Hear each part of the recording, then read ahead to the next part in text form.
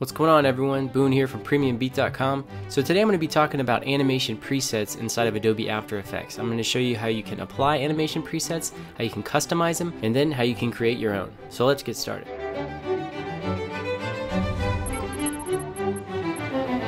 Now, animation presets allow you to quickly and easily bring elements to life inside of Adobe After Effects. To see your animation presets, click on Window and go to Effects and Presets. Now in this panel you'll see a ton of different tools here, and yours might look different from mine because I have a bunch of different third-party products in here. But at the top you'll see an Animations Presets section.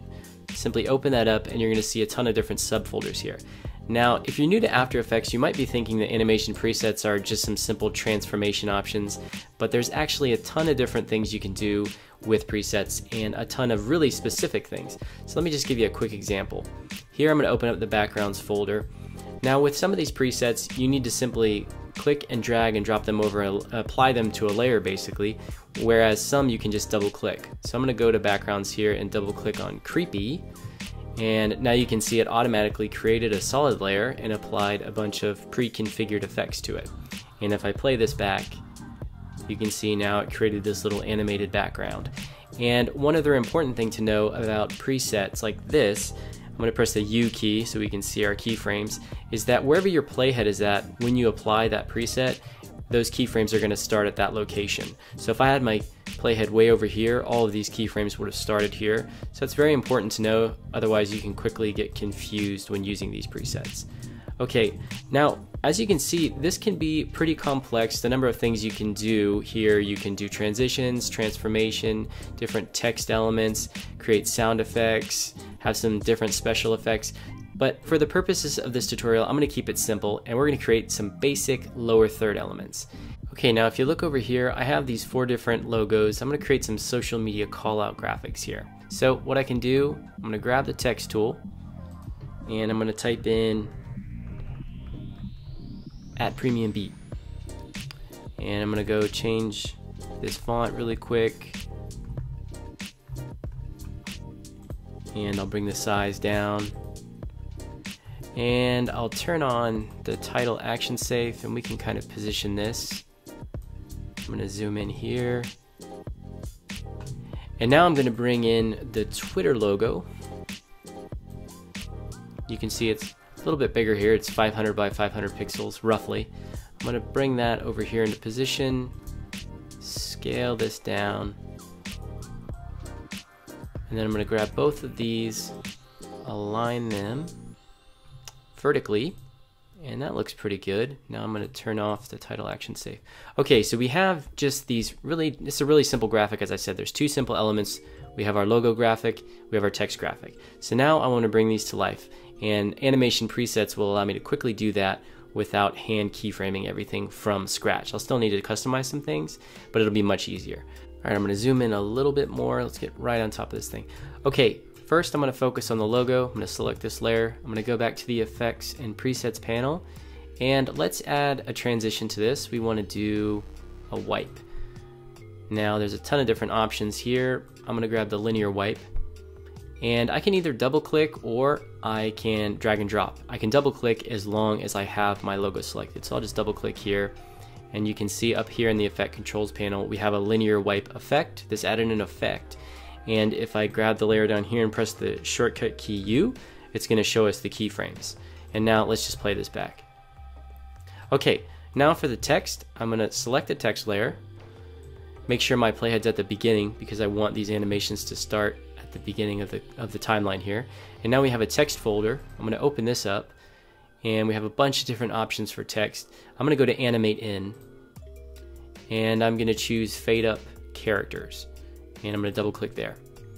And now you can see there hasn't been an effect added, so what's going on? I'm going to select the layer, press the keyboard shortcut U, and that's going to bring up these 2 keyframes here, and you can see there's a range selector. So actually, if we just open up all the properties here and expand this, you can see that it added an animator here, and if we move here, it's animating these on fade up by character. Now while these animations are in place, they don't look very good, so I need to retime them, kind of make them a little bit nicer, So we can do that pretty quickly and pretty easily here.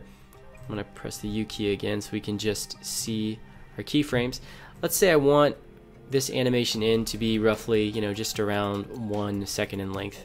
So this part is good. Now I'm just going to drag this animation to 1 second. Then I'm going to select all the keyframes, press the F9 key. That's going to easy ease all those. Then I'm going to press this graph editor button and simply change, make sure my speed graph is set here, not value graph. Yeah, it's speed graph. Then I'm going to change the speed of these real quick just to make them a little more dynamic. And now let's take a look. So now we have that 1 second animation in. I still want to make one other change, and that will be for the logo. I'm going to click on the logo. I want to change the wipe angle. So we can, let's see what kind of angle. You can kind of wipe it in however you want. You know what? I'll just make it in the opposite direction. So now it'll look like that. And I'm happy with that. And I'll have the logo come in just a little bit before the text finishes. Okay, so let's take a look at that now. Okay, that's looking good.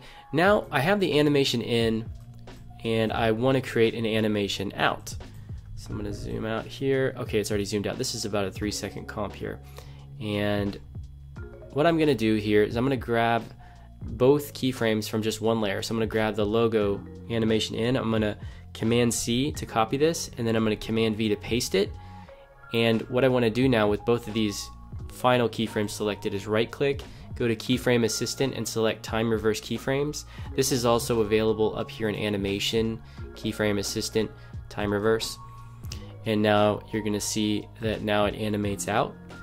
But I want to drag this kind of to the end here. And I'm going to do the same thing with these two. Command C, Command V, right click on one with them both selected, Keyframe Assistant, Time Reverse Keyframes, and then voila. Now if I watch this, this should be a complete animation. Okay, let's zoom out and see what it looks like as an actual lower third.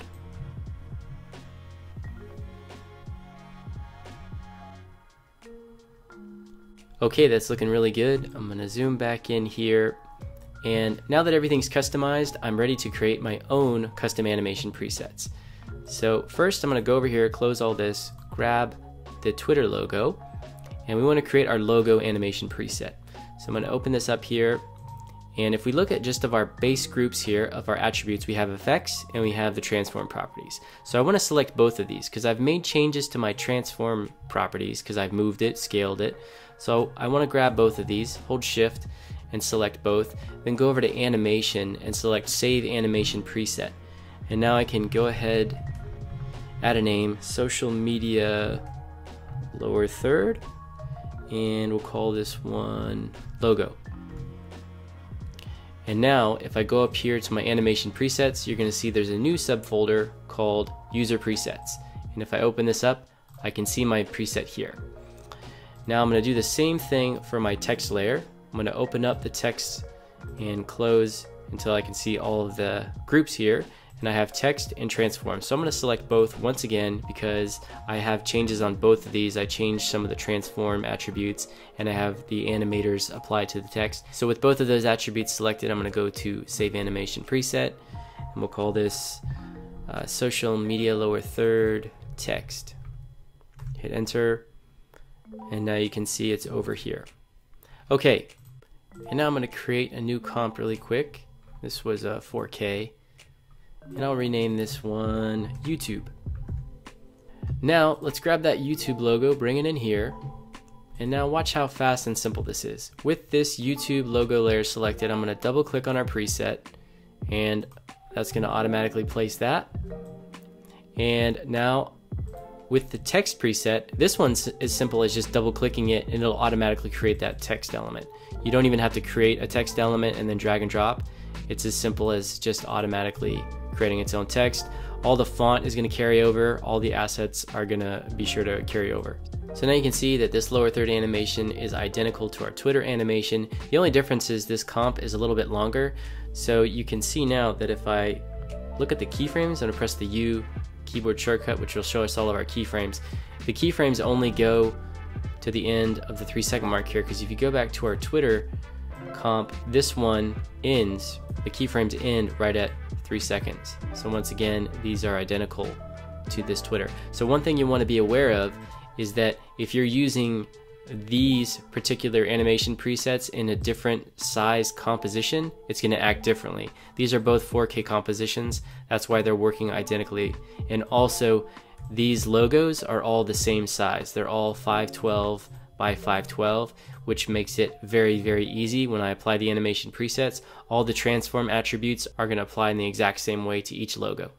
Okay, I hope you enjoyed the tutorial. Be sure to check out PremiumBeat for high quality, royalty-free music and sound effects for all of your media and video projects.